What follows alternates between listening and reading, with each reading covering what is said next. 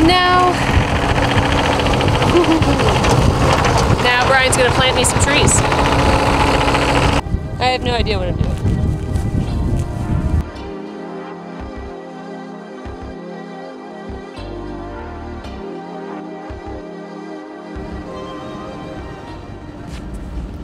When we last rented an excavator to dig the trench line for the solar power system conduit, we ended up paying for 1 day's rental, but keeping it for 4 days because of when they could come back and pick it up. Winning! So once all the solar power system excavation work was done, we set to work getting the land ready for tree planting. Originally, based on the rocky terrain we experienced where the solar mounts are going to be, we assumed we'd need an excavator to dig deep enough to plant trees. We even bought topsoil and compost to replace all the rock we anticipated removing. Oh, how wrong we were.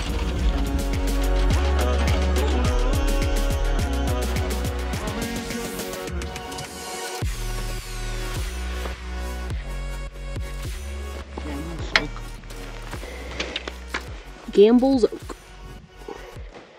And then my favorite one is this one though. Yeah, forget what it's called. Autumn Blaze Maple. Oh, maple? Mm-hmm. Make your guitars. Rude. You build a guitar out of this. No.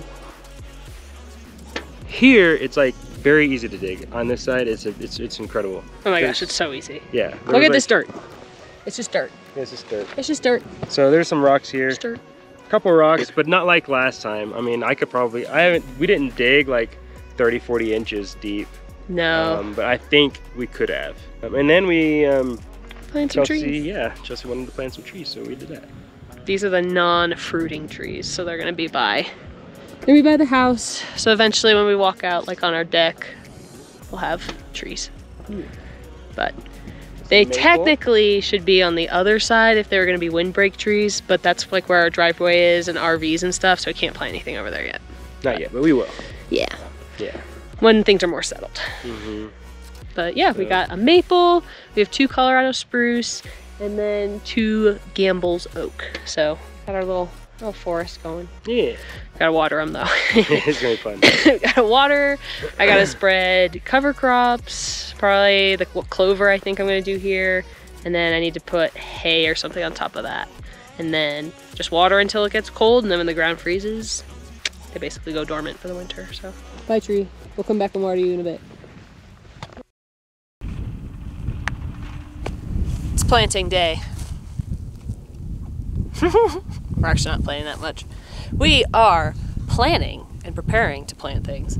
So we're going to dig, or Brian's going to with the excavator, dig a retention pond over here so that we can have space for our orchard around it, and it will have better water access than it would up there closer to where the house is, which is a little unfortunate because ideally you'd want everything you're growing to be within a reasonable range, but the top of the hill is not ideal for planting things. At least things that are gonna go into the ground. But that's okay, because once it's established, it won't need as much attention and things like that. So today we're gonna get started with the retention pond. We're gonna dig some swales to help catch the runoff water as well when it rains. And yeah, and then we have a couple trees to plant, so should be good.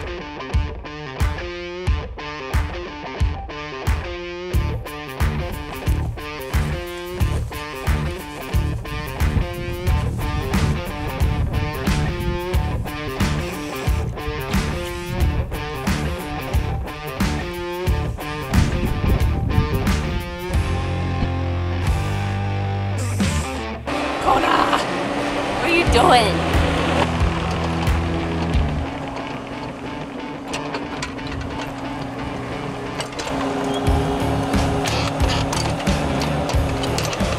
Okay, so I've set the perimeter of the pond. Brian is digging that now. Well, he does that because it's gonna take a little bit. There's a lot of dirt to move. I'm gonna go ahead and measure where the swales are going to be around it. The idea of the swales is that you dig down a little bit in the ground so that the water, the runoff water down our hill gets stuck there, and then the dirt from that you build a berm on the downward slope of it to really help keep the water from just like running down and taking nutrients and soil with it. And it's just like multiple ways to stop the water from just rushing down the hill, taking soil, taking nutrients, taking plants, and letting the water soak into the ground and recharge the aquifer. We don't get a ton of rain here. It's this high desert, so really like any techniques we can do to keep water where we're gonna put the plants is going to be immensely helpful, because then we're just not gonna have to like bring hoses down to water all the time, especially in the summer. There's a lot of sun and it does get a little warm. There's a lot of earth to move today. A lot of earth moving projects lately. Good times.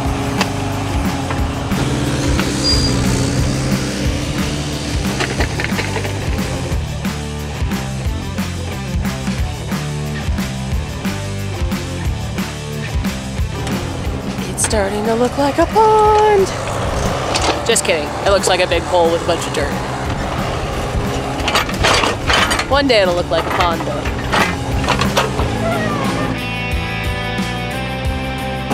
Alright, Brian is starting the swales, so these will be 1 foot deep, about a foot wide. Basically, I told him however wide the bucket is on the excavator, and it's going to be 26 feet long. It's 26 feet long because of the spacing between the trees that are required, which is about like 12 to 16 feet.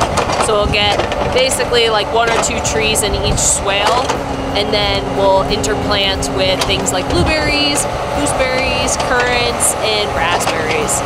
We've got a couple of different ones. I think we have 6 or 7 of the swales planned, and that's just a start.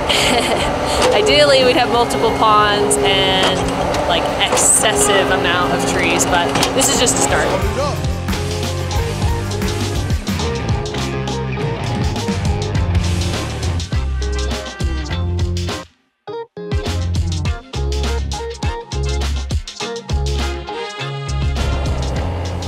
So as you can see,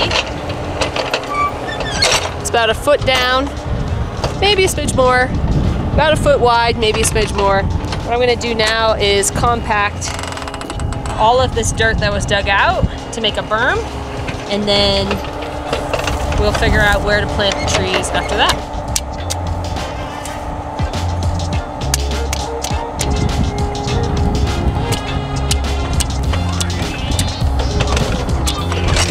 It's always different to like see something in a book and then try and apply it in real life, because you read about it and you're like, yeah, I could totally do that. And then you try and do it in person and you're like, wow, I have no idea what I'm doing. So I imagine this is how Brian probably feels with a lot of the like utility stuff and designing our house. I have complete and like total confidence in what he's able to do. So I never really like think about it. But when it comes to these kind of projects, which are more in my domain, I'm like, oh, this is like something I'm totally unsure about. And that's where some of the excitement comes from, but also I'm like really nervous. I think everyone that I've seen looks so nice, and I don't know how they do it. I mean, maybe they aren't using an excavator, but it all looks really smooth, and I don't know, I was just kind of planning on like tamping it a little bit and then like throwing some seeds on it, because if we could get plants over it, it'll lock the soil in so that the berms don't erode. I don't know. It's been a rough day. This morning, we were trying to train Kona to be off leash, and it turned out we had changed the channel on her remote because we got her like a vibrating collar. It's a shock collar, but we don't really use the shock. So it just makes a sound, or it vibrates and it startles her to like get her to pay attention to us. And it was on a different channel, so she just started running towards some cows, and we couldn't figure out why the remote wasn't working. So luckily Brian hopped in the truck, and then I just started running because I wanted to make sure I could see which way she was going to tell him where to go, because she just freaking goes so fast. And one thing led to another, and I tripped on a rock, twisted my ankle, fell down a hill, and then kept running up another hill to follow her. So she's fine. Brian caught her luckily, but then, you know,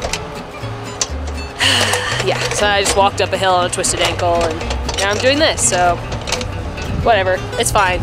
Just not a like really strong positive way to start the day, so.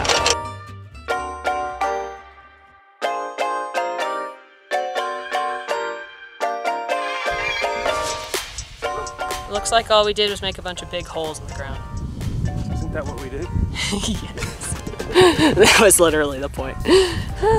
But it sounds so like technical when you're like, we're building swales and berms and permaculture, and it's like, all you did was make a big hole in the ground.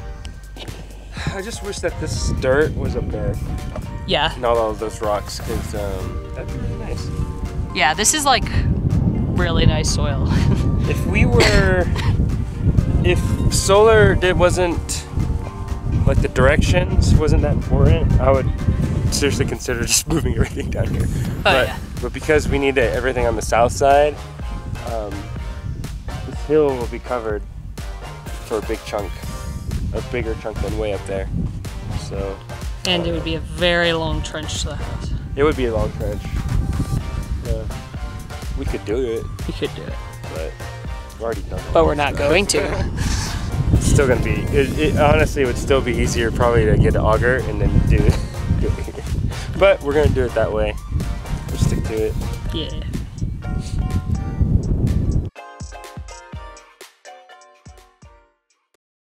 Is this everything you hoped it would be, Jazz? No, because we didn't go anywhere. It's a big jump. It's too big for small doggos. There you go. Jazz demanded to come. Now that we're here, I guarantee she's gonna just try and leave. She's gonna hike back up. So according to the tentative plan that I drew up the other day, all of the fruit trees I got now for planting are going to be planted on the most downhill berm. So that'll keep things easy. What I'm gonna do is I'm going to actually just plant the trees in those mounds of dirt that were dug up from the swales. So it'll keep things nice and simple for me. And then I'm gonna add a little bit of this composted manure I picked up from the local hardware store. And then I'm going to determine what cover crop I want to plant over the berms. The choice is either white, cloud, crimson clover, perennial lupine, or alfalfa. I don't think I'm going to plant my mountain wildflower mix until the spring because I really want those to come in, and the other ones are a little bit of an experiment if they'll survive overwintering here in such a harsh climate. And then I think later today we'll bring the cistern down and we'll give them a good soaking, and we'll call it a day on this phase 1 of our orchard.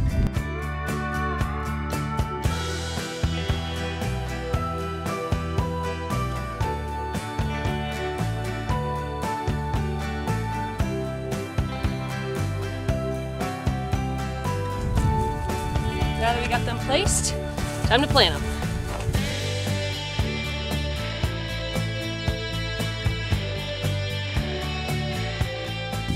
Man, these are not like the biggest or most beautiful trees, but it's already helping it look less just like a bunch of pile of dirt. So these are my seeds. I have zero experience with any of these plants, which is exciting. The lupine I know grows around here. We already have it on our property. I've seen some red clover, not a white variety. So that's good. And then the alfalfa is like totally an experiment. I have no idea. So I might actually just do kind of like a blend of all of them and we'll see what happens. Is this how you plant? I have no idea. That's how we're gonna plant.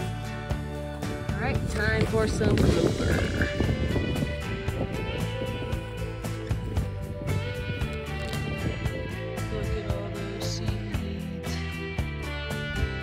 Inoculated or something, because look at my hand. Like, why is my hand silver? Ah, that's funny. Got some clover and alfalfa on all the berms, which is cool. I decided to hold off on the lupine because it said you were actually supposed to bury it, and I'm feeling so tired and lazy today. So I went with the two varieties, the alfalfa and the clover that you can just broadcast seed, aka like kind of just throw on the ground like I did. It was fun though. It's fun planting seeds. Good luck, little people. Please grow.